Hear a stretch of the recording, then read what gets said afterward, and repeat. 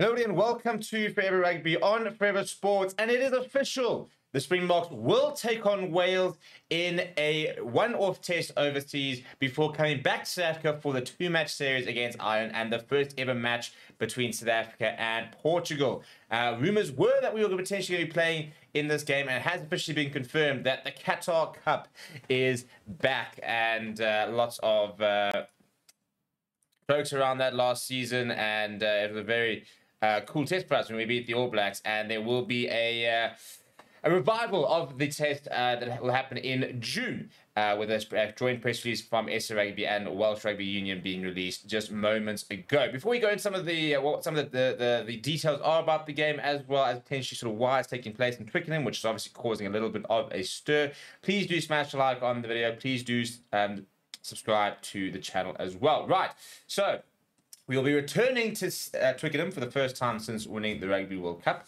where we played a once-off Rugby World Cup warm-up game against New Zealand in the Qatar Cup. This will now take place once again, but this time against Wales. And it is the second time we will play in neutral territory in a sort of once-off test that's not a official sort of, well, is a World Cup warm-up game. For example, in a non-World Cup warm-up match. It is going to be a really good opportunity for the Springboks to get going, and I'm very interested to see the squads. So the date is the 22nd of June, which is a bit of a strange one because that's kind of the date that's actually been set for a lot of finals. I think the top 14 finals supposed to be the 22nd of June. The URC Grand Final is supposed to be the 22nd of June. I'm pretty sure the Premiership Final is actually supposed to be there as well. So that could immediately mean that certain players might not be available to the BOKS. We're very interested to see what would happen if a Stormers were in the final, for example, because I'd be very surprised if they'd be released to the Springboks for that final. Similarly, you know, with Premiership sides and stuff like that. So we could already be seeing a bit of a rotated side in that squad, depending on what happens in the various sort of club competitions. Now, Rasmus has said that he is very happy to be going back to Twickenham to take on the Wales. He said as follows. He said, "We are thrilled to return to Twickenham in what will mark our first test since the Rugby World Cup final in France. We have very fond memories of the Rugby World Cup warm-up test we played against the All Blacks at Twickenham last year. The atmosphere and occasion were truly remarkable, and we're expecting a very similar experience in June. Playing against Wales, who we have faced before in an exhilarating 2015 Rugby World Cup quarterfinal, will bring back plenty of other memories as well. We may be playing on foreign territory, but we enjoy fantastic support from the expat community in London and its surrounds, as we saw last year, where most of the supporters don green and gold. So we're really looking forward to the match." We actually had somebody there who went, or Chris went there, and he did remark that he reckons that definitely had more sort of Springbok fans than New Zealand fans at the time. It'll kick off at 3 o'clock on the 22nd of June, and there will then be a Barbarians versus Fiji game immediately after the game. So it's a double header.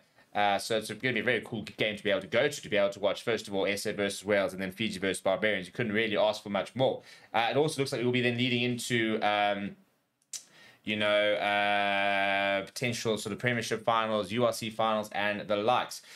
So in terms of our confirmed test schedule as it stands now, 22nd of June we get underway against Wales. 2 weeks later we then have back-to-back tests, 6th of July, 30th of July against Ireland at Loftus and Durban, and then SA versus Portugal in Bloemfontein. We will then have Australia and times 2 in away fixtures in August, the 10th and the 17th of August, before we will then host New Zealand at Emirates Airline Park and the DHL Stadium down in Cape Town. We will then take on Argentina, venue to be confirmed. I would imagine that would be in Quebec. It's the only sort of a big sort of absentee with regards to venue so far. So I imagine that was where it will potentially be. And then on the 28th of September, it will be SA versus Argentina at the Mbombela Stadium down in Nelspruit, or I suppose up in Nelspruit, depending where you are. The only confirmed test in that Autumn Nation series at the moment is England versus SA at Twickenham on the 16th or 17th of November. So expect to see at least 2 tests being scheduled around there. So at this stage, potentially 4 tests. We will then have looking at quite a stacked calendar. So at the moment, we've got 11 confirmed tests.